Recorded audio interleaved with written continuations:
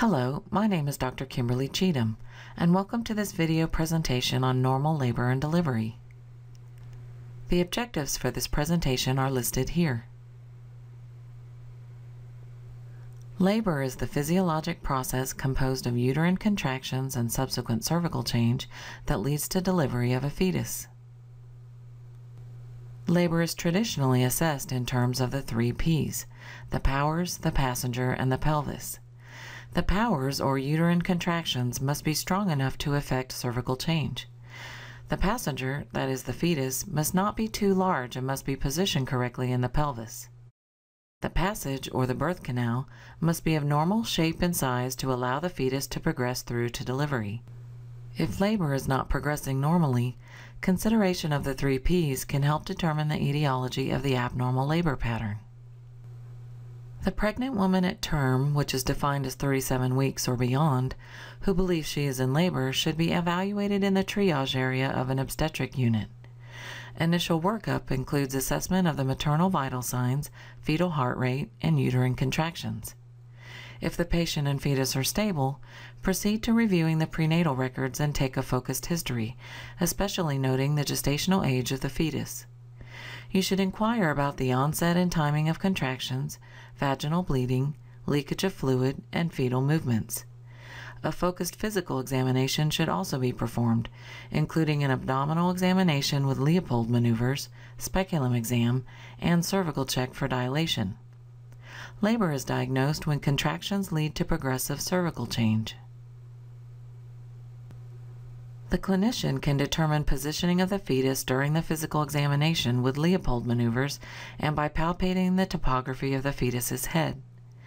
Leopold maneuvers are specific methods of abdominal palpation that provide information to the clinician about fetal lie and presentation. If the cervix is dilated enough, fetal sutures and soft spots can be palpated that assist in determining the fetal position. This set of drawings illustrates some of the Leopold maneuvers.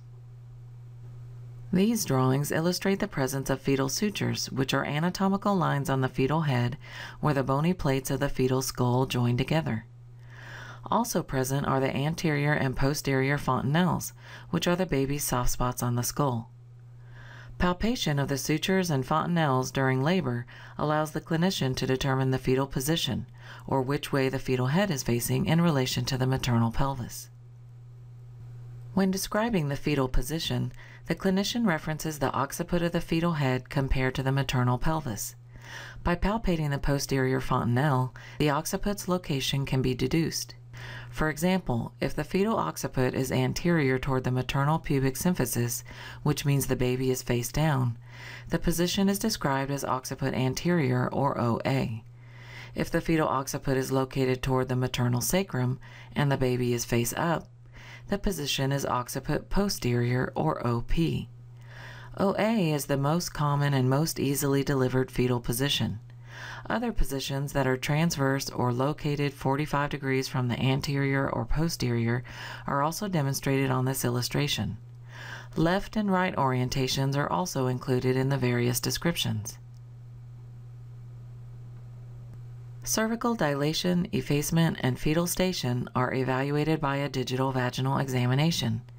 Remember that full cervical dilation is 10 centimeters in a term pregnancy. Effacement is the thinning of the cervix that ranges from a thickness of about 4 centimeters, which represents 0% effacement, to a paper-thin cervix that is considered to be 100% effaced. Fetal station is how high or low in the pelvis the leading edge of the fetal skull is. Station ranges from -5 centimeters to +5 centimeters. Zero station means the leading edge of the fetal skull is at the level of the ischial spines. A station of -1 means that the fetal skull is 1 centimeter above the ischial spines up in the pelvis. A station of +1 means that the fetal skull has progressed to 1 centimeter past the ischial spines toward the introitus. So a cervical examination that is reported as 4, 80, and -2 means that the cervix is dilated to 4 centimeters with 80% effacement and a -2 station. That is, the leading edge of the fetal skull is 2 centimeters above the ischial spines. The course of labor and delivery is divided into 4 stages, which are described here. Here are 2 illustrations of a pregnancy. On the left, below the fetal head, is the cervix. This cervix is closed and thick. Even if contractions are present, there's been no cervical change. This patient is not yet in labor. However, on the right, the cervix is dilated a little bit and is very much thinned out. This dilation and thinning represent cervical change, so this patient is in labor if regular contractions are present. The first stage of labor, defined as the period of cervical dilation to 10 centimeters, is divided into 2 phases, latent phase and active phase, which are described here. The graph on the right demonstrates a plotting of cervical dilation over time. During the latent phase, cervical change occurs slowly. During the active phase, cervical change occurs much faster. Management of the first stage of labor is described here. Pain medications are usually indicated during the first stage of labor. Options for pain control in labor are listed here.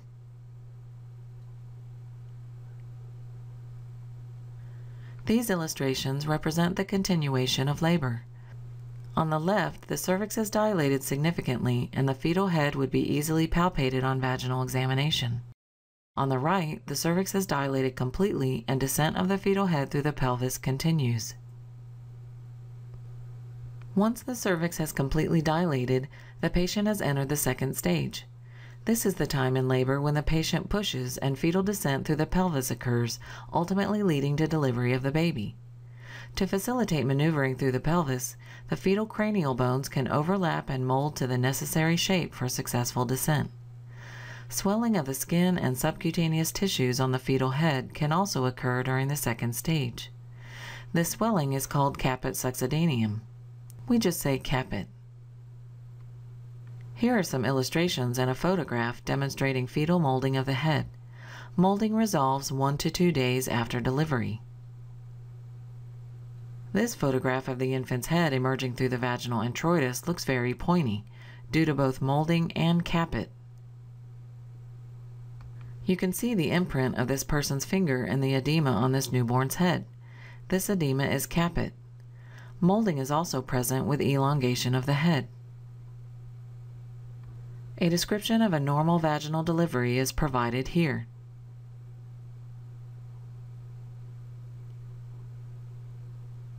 These illustrations show the fetal head emerging through the vaginal introitus during birth. Notice the external rotation that occurs once the head is delivered. The term crowning describes the point when the widest part of the fetal head has reached the vaginal introitus. At this point, you should be ready for delivery. Once the head is delivered, the rest of the body soon follows. There you go. Keep going. Little one. Itty bitty. Keep going. You're doing so good. Yeah. All right. Okay. Take a deep breath for a second. I got it. I just gotta like clear the baby's fluid. Clear its nose out here. It doesn't look that small. Oh, it doesn't, huh? It's like what? Yeah. 9 pounder? She just holds it a little. No. Keep going. Okay, again. Keep going. Come it. Come it. All right. Oh my God. Wow, look at that kid. A big girl. During the process of labor, the fetus proceeds through a series of predictable sequential maneuvers that result in delivery. These maneuvers are referred to as the cardinal movements of labor and include engagement of the fetal head in the maternal pelvis, descent, which occurs during all cardinal movements, flexion of the head on the fetal chest, internal rotation, usually to the occiput anterior position, extension of the fetal head around the pubic symphysis during crowning, external rotation of the fetal head after it comes through the introitus to realign the head with the fetal spine, and expulsion of the fetus's body. Delivery of the infant marks the beginning of the third stage of labor, when the placenta will deliver. The clinician should exercise patience while waiting for the 3 signs of placental separation. When these signs are observed, Mild traction on the umbilical cord should lead to the emergence of the placenta at the vaginal introitus, followed by complete delivery. Counterpressure placed by the clinician's hand above the pubic symphysis will help maintain the uterus's location in the pelvis during traction on the umbilical cord. After the placenta is delivered, the clinician should examine it carefully for completeness and the presence of any abnormalities. Attention is quickly returned to the patient to evaluate the amount of vaginal bleeding and to determine if any perineal, vaginal, or cervical lacerations have occurred during delivery. Lacerations on the perineum are categorized into different degrees based on how deeply they extend toward the rectum. The two illustrations on the left demonstrate the normal vulvar anatomy and underlying musculature of the pelvic floor. The four illustrations on the right represent the 4 different degrees of perineal lacerations that can disrupt the vulvar structures and pelvic floor muscles when they occur. Lacerations are repaired by the clinician immediately after delivery. Once the placenta has delivered, which normally occurs within 30 minutes of the infant's delivery, the patient enters the 4th stage of labor. This 2-hour period marks the most likely time that a patient with cardiac disease will decompensate because cardiac output is highest and fluid shifts are occurring from blood loss, intravenous fluids, and other causes. The nurse will observe the patient closely, checking vital signs every 15 minutes and palpating the uterus abdominally for appropriate firmness. Once the patient demonstrates hemodynamic stability after 1 to 2 hours, she is transferred to the postpartum area for the remainder of her hospital stay. This concludes this video presentation on normal labor and delivery.